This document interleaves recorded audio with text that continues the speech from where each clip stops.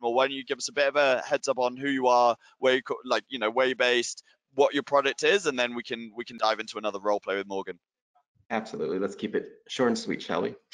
Yeah, my name is Michael Sikic. I'm a Canadian. I'm living in Vienna, and I work for B2Match. It's an event management software company based here in Vienna, Austrian grassroots. And that's what we do. That's our business. We make sure that people have events and they connect in any shape and form that we can in this environment that we live in. Cool. Amazing. Again, another really interesting space at the moment. So yeah. What let's hear your ring. Maybe it's slightly different from Switzerland. Yeah, we'll dive in if Morgan, you want to pick this one up as well. I'm ready. Ding dong ding, ding a ling a ling. This is Morgan. Hey Morgan. So glad I got you. How you doing today? I'm doing okay. Good, good, good. Hey, my name is Michael. I work for one of the largest IT companies in Austria, B2Match, and we want to make your event coming up on the 12th of December the best event that you've had so far. How's that sound to you? I mean, it sounds great so far, but they tell me if it sounds too good to be true, I should be skeptical. So what's going on here? Hey, well, let me ask you a question first. You know, it's a crazy time we're living in.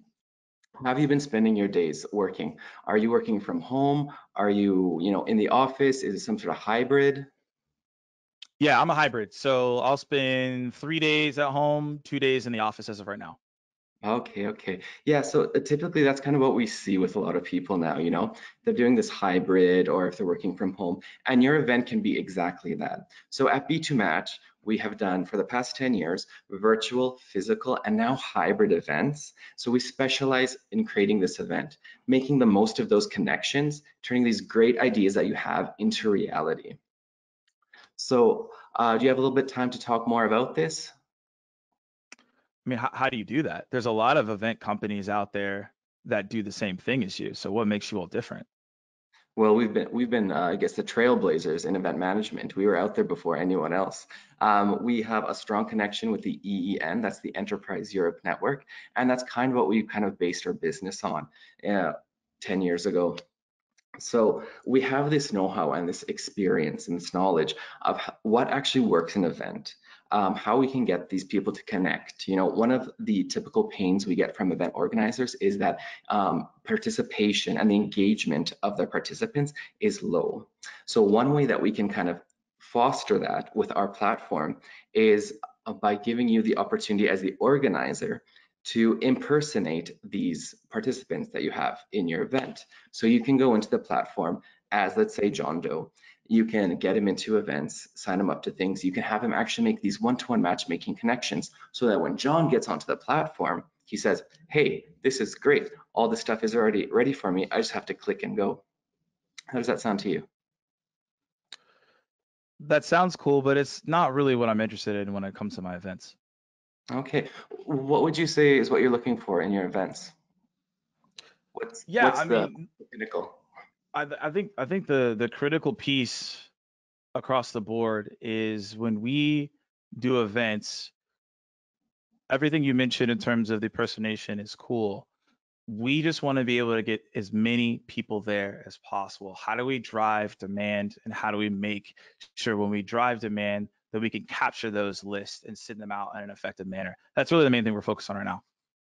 Okay, yeah, so definitely with our platform, we have a few options there for you. One of them is our notification system. So essentially when you have an event with B2Match, you get an event platform, an event website. From that website, you get to send out your messages to whoever you like. You can import lists from previous events or an Excel file, and then you can contact your participants that way. We also have an upcoming events page on our own website, so that kind of gives you a little more traffic on your page. Other than that, there's also our marketplace, which generates a lot of buzz for participants and other kind of or companies and organizations to create things that other people can see. So then that really kind of gets people in this zone of looking at your event and seeing what you have to offer and why they should come and attend your event. Okay. Anything else, Morgan? What else would you like in your event? Yeah, I mean those are the main things. I mean, really, we're just trying to drive as much attendance as possible. But look, you've given me a lot of great information. I just want to be able to absorb all of this. Is there like information you can send to me, and maybe I could talk to someone on my team about this? Absolutely, Morgan. Why don't I just confirm your email and I'll send you an email after our chat. There'll be a lot of links on there to have even more information than what I've given you. And then I'll also have a meeting link in there. So whatever works for you, let's maybe set up some time, have a video call, and then I can actually show you how the tool works, because it's, I think, the best when you can actually see how the platform works firsthand. How does that sound to you? Yeah, absolutely. Awesome, Morgan. Sounds good. Well, it was great chatting with you today, and hopefully we can connect soon. All right, thank you so much. Very great. Bye.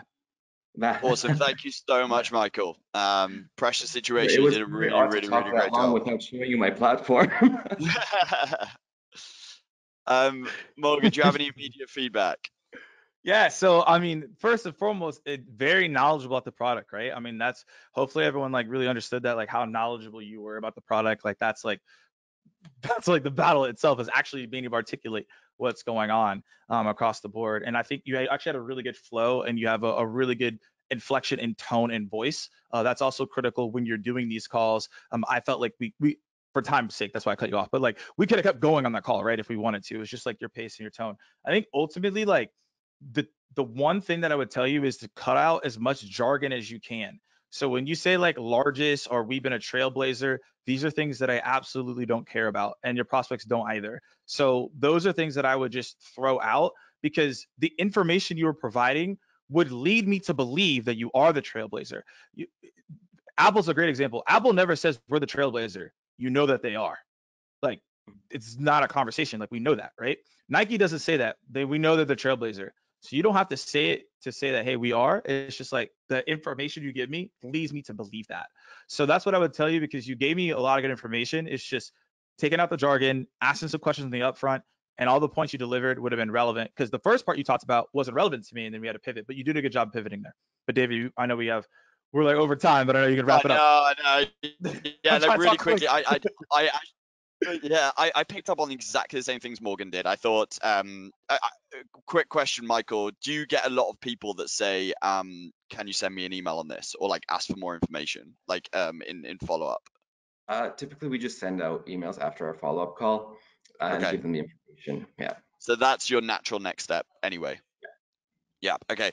I actually think you could reduce the amount of effort that you have to do on there by keeping things more concise. I find that people that tend to just, yeah, you when you give like a lot of information very quickly, our brains take a long time to process this kind of information, especially if you're calling someone like me. So that the biggest indicator of kind of like, potentially giving too much information on a call is people asking for more information so they can go and digest that. If it's your natural next step, that's great. But I reckon, like, you might be able to get people into like, follow-up calls quicker, and maybe the next step after that, if we're keeping things more concise. And then, but the biggest thing for me was exactly what Morgan just said there.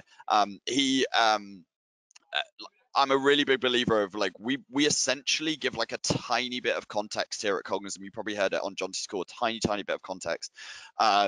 In terms of what like our space and what our product does, but then immediately we're asking questions about process, and we're trying to understand like, okay, so the key question in the case of your company would be, are you hosting events right now? What do they look like? What's important with those events? I'd ask those questions up front, like almost demand that off the prospect, which can be hard, before kind of giving them the pitch, because then we're making it as relevant as possible to their use case, right? And that's going to really like help you resonate, and again, just cut out kind of wasted words, which will end up making your prospect very unengaged. So yeah, I know I'm echoing exactly Morgan's point, but I think they're really important, and actually common mistakes that you see across the board. But thank you so much again, Michael.